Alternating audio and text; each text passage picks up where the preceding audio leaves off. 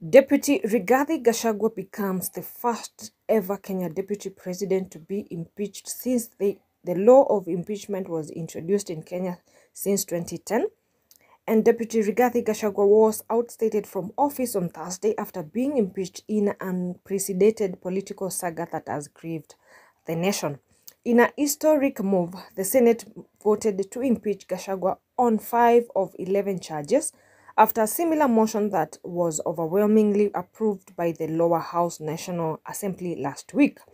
The vote capped a day of high drama which saw the impeachment 59-year-old known as RIGATHI fail to testify in his defense after being admitted to hospital with severe chest pains. In a historic move, the Senate voted to impeach Gachagua on 5 of 11 charges after a similar motion was overwhelmingly approved by the lower house National Assembly last week, and the vote capped a day of high drama which saw the embattled 59-year-old known as RIGATHI fail to testify in his defense after being admitted to hospital with severe chest pains. He is the first deputy president to be sacked in this manner since impeachment was introduced in Kenya's revised 2010 constitution. His downfall is the culmination of a bitter falling out with President William Ruto, who he helped win a 2022 election by luring support from the vote-rich Mount Kenya region. The deputy has faced multiple accusations. Let's see them in details. We're going to start with the first one, gross violation of the Constitution, where the deputy president was accused of persistently making utterances that threatened to discriminate and exclude Kenyans. The Senate upheld the charge, with 53 senators voting in support and 13 voting against. The second charge, accusing him of undermining the president and the cabinet, 28 senators upheld it, while 39 voted against acquitting him. The third charge, related to undermining devolution by interfering with the Nairobi City County government, 19 senators upheld it, but 45 voted against it. The fourth one is accusing him of undermining judicial independence through public attack on a judge. 51 senators found him guilty, while 16 opposed.